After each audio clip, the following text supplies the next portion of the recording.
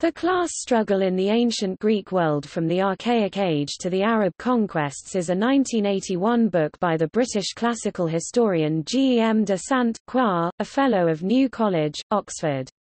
The book became a classic of Marxist historiography.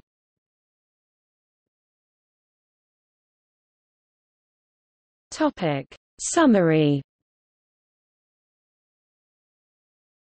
De Saint-Croix, a Fellow of New College, Oxford, makes a wide-ranging attempt to establish the validity of historical materialist analysis of the ancient world, among other historical periods. De Saint-Croix begins with the attempt to define exactly what terms such as class, exploitation, surplus, and mode of production mean, in the sense they were used by Karl Marx. In his interpretation of Marxism, he acknowledges a debt to Gerald Cohen's Karl Marx's Theory of History, A Defense 1978, and Leszek Kolakowski's Main Currents of Marxism 1976, addressing diverse historical periods. De Saint-Croix covers questions as varied as the emergence of democracy in ancient Athens and the social importance of the decline of the Greek city-state during the Roman Empire. In defending the viability of class struggle as an analytical framework applicable to the ancient world, de Saint-Croix claims that Marx's conceptions are remarkably close to Aristotle's political philosophy and Thucydides' historiography. He cites numerous 4th and 5th century BC sources to argue that Greek writers themselves, including Plato, saw political tendencies rooted ultimately in economic interests.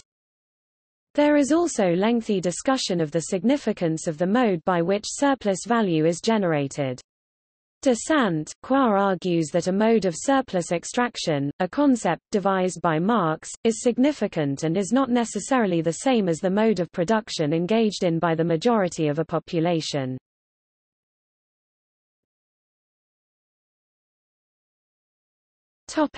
Scholarly reception.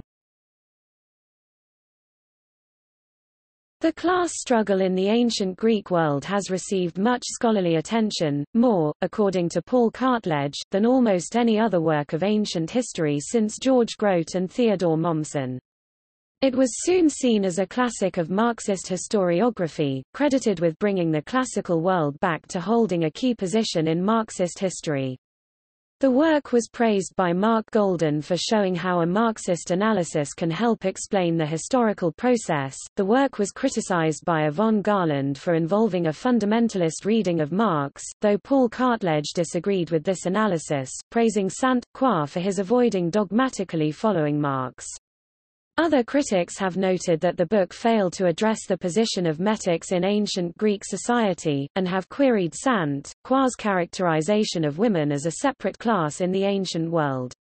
Perry Anderson, for instance, argued that reproduction is not a form of production in the Marxist sense, and so Saint-Croix's contention that women counted as a separate class was inaccurate.